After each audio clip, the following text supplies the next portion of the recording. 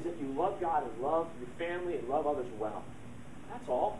It's a simple life. We're a simple people with a simple calling, and it's beautiful. The beauty is the simplicity. Well, in order to do this, it's going to require some planning. We call that budgeting. I know a lot of people are like, oh, budgeting, man, the B word, it should be a cuss word or whatever, you know. And even people who budget, a lot of times like, yeah, I made a budget. Oh, where is it? It's like on some Word document, saved somewhere. I don't know. You know what I'm saying? And then we go, oh, man, the Bible doesn't talk about budgeting. But here's the deal. The Bible talks about planning. And budgeting is just planning. And you should have a plan for the different aspects of your life. And it doesn't have to be so detailed that you have like this graph on your wall and every area of your life is detailed out with a little plan and step by step, day by day, month by month, whatever. But in the areas that you want to get, that you feel God laying on your heart, that you want to grow in, you need to make a plan. Proverbs 21:5 says this: the plans of the diligent lead surely to advantage, but everyone who is hasty comes surely to poverty. So he's talking about a plan that won't lead to poverty. So we're talking about a budget, right? He says, I'm making a plan, and the plans of the wise keep them from ending up in poverty. You need to get a plan together so that you can live your simple life of faith, enjoy life, and not end up with this weight and this pressure on your life that the majority of our culture is feeling. Proverbs, also speaking of plans, in 15:22 says this: without consultation, plans are frustrated, but with many counselors, they succeed. As it relates to money or any other issue where you don't excel at, find someone who does. Get counsel. Find someone who does well at an area you're weak in and learn from them. The fact is, in this church, there are people who are strong in most any area that you could find. And if you want to find someone who's weak in just about any area, you could find them in this church. And so the question isn't going to find someone who's strong in all areas. You're not going to find someone in this church or any other church who's strong in all areas. Because the world's been a little short of perfect people for about 2,000 years. But you can find someone who's strong where you're weak, and you can learn from them, and you can gain counsel, and you can put together a plan. So what happens is, if we're not careful, we can start judging others who aren't strong where we're strong. And then we can rationalize our weaknesses as though they're really insignificant and not as important. That's what self-righteous people do. If you're not strong where they're strong, they're going to treat you poorly.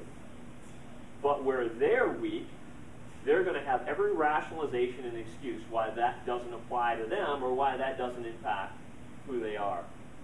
What we want to be is people who assess our weaknesses and our strengths, who are seeking to overcome our weaknesses and use our strengths to bless people. And so in this, it's better to be humble than to get humble. But one of the two is going to happen. You're either going to be humble or you're going to get humble. And it's a lot better to be humble because sometimes, well, it's a lot better to be humble and get out of a hole than to stay in a hole because of our pride. And that's what keeps us in a hole. But not only do you need to make a plan and seek counsel for that plan, Proverbs 16:3 says, commit your works to the Lord and your plans will be established. You need to put together a budget. You need to make a plan, whether it's finances or whatever. You need to come up with a plan, get counsel from someone who does well in that. They may be weak in every other area, but they do well in that. Whatever it is, get some counsel, and then commit that plan to the Lord. Take it to the Lord and say, God, my goal is to honor you, to love you, to follow you, to live a simple God and others-focused life. Here's my plan. I'm committing it to you, and bring it to Him after you compare it with Scripture and ask for His blessing on it. Psalm 127:1-2 says, unless the Lord builds a house, they labor in vain who build it. Unless the Lord guards a city, the watchman stays awake in vain. It is vain for you to rise up early, to retire late, to eat the bread of painful labor, for He gives to His beloved, even in their sleep. You know God can take care of your problems while you sleep restfully well. That's faith, isn't it?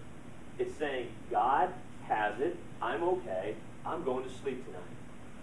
And when I wake up tomorrow, I'm going to keep working the plan that I've come up with counsel, and that I've committed myself to, and that I've committed to the Lord. I'm going to sleep well, and I'm going to keep working the plan. Then, the trick is stay in the course. Proverbs 15:21 says this: folly is joy to him who lacks sense, but a man of understanding walks straight. After you've come up with a plan, your counsel, by comparing it to God's Word, you've taken it to God, you've committed to Him, you're trusting that He alone can help you work this plan, then you need to stay on course. We said that a lot of people have budgets, they don't follow, they don't remember what they were, they're tucked away here or there. You got to stay a straight course. You got to keep going. And the reason that's difficult is because there's Starbucks on every corner, right? The reason it's difficult to stay on course is because when you stop at the gas station, they've got all kinds of snacks there that don't fit in your budget. The reason it's difficult to stay the course is because you walked through the mall last week. I don't know about you. I could walk through the mall, and I didn't go needing a single thing. And I came out needing like a whole handful of things. Or for me, it's more like REI or something, man. I try to avoid that place because you can't afford it anyways, but I can always walk out of there with something that my flesh is telling me I got to have. The fact is, be careful. Staying the course financially to live a simple God and others-focused life takes real discipline. You've got to walk a straight course, don't you? And that's tough. None of us find that easy. But impulse buying will kill you. So pay your taxes, give to the Lord, come up with a plan for the remainder that puts your need, that takes care of your needs and the needs of your family, that blesses others, and that plans long term. Where does that stuff go real practically? It goes to your housing. The rule of thumb is not to spend more than 1/3 of your salary on housing. That includes your mortgage, your taxes, your utilities, all of that. You're like, man, that would be like a cardboard box, right? Whatever it is, if you overspend in certain areas, you handicap your ability to live a peaceful life, don't you? You handicap your ability to participate and be a blessing to others. Housing's huge. Food. If you were to think about how many thousands of dollars of food go down your throat each year, that's a bunch, isn't it? Food is a huge expense. And what happens is, instead of taking Ecclesiastes route, a route of wisdom that says, hey, I'm going to live a conservative life, and then I'm going to have feasts, I'm going to have times where I'm just going to celebrate, and I'm going to have a great, huge meal with friends and family, and instead we reverse that. And so when it comes time for the holidays, what is it? Everyone's got their dieting techniques. How not to eat much food, and I'll do this and don't do that, and you're going, come to the holidays, man, eat, man, blow up party, man, you celebrate big things in life. Have a big feast. You know what Jesus is going to throw us? A huge feast. And you know what he's not going to have? When you're walking in, the rules of how not to eat much, drink a lot of water before you come in, and stand 5 feet away from anything that tempts you. You know what I mean? Just go and eat and have fun, right? But what happens is that requires that we live a simple life day by day so that we have the money to throw a feast. And when we have a feast, we're not going, here's the tips on how to diet during the holidays. Are you nuts? The holidays are our holidays. They're festive. It's graduation. It's birthday. There's some times where you just want to have a big feast. And that's what Proverbs says. Have a big feast with friends and family. But be careful that you day to day that you're being wise, because otherwise it's going to suck down a lot of money. Transportation, another huge expense. We often think because of the lust of the flesh and the boastful pride of life, we're like, you are what you drive. Well, I'm a Porsche. Oh, I'm a tourist. I'm like, everyone thinks they are what they drive, and just drive something, right, that gets you from,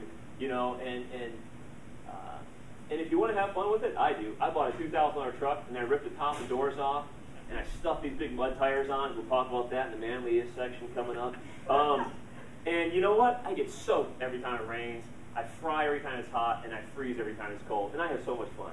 And, so my $2,000 beater is just a blast. You can have fun with it, but live cheap, right? Live cheap. You don't spend all your money on these things. Because Proverbs 22:7 says this. The rich rules over the poor, and the borrower becomes slave to the lender. You only want to have one master. It's Jesus. You want to be able to say, hey, I want to follow Jesus. If he calls me here or there, I don't have to wait around to pay off debts. You know how many missionaries go to get ready for missions, and one of the biggest things they find, one of the biggest difficulties is actually getting out of debt. It may take them years. So they have this calling and desire. I want to be a missionary here or there, and they're like, hey, most mission organizations won't accept you if you have debt. And so they spend a long, long time trying to get themselves back out of the hole. But wisdom says don't get in the hole. Or if you're in the hole, make a plan to get out of the hole, and then when Jesus calls and directs you, you don't have to worry about it. Proverbs 13:22 says this. A good man leaves an inheritance to his children's children. You need a plan to be able to do that, don't you? I want to help my kids. I don't want them to start off in debt. I want to help them get through school. I like to help them with the down payment on a house or whatever it is. I want to be in a position to help my kids. We have been mightily blessed by our family to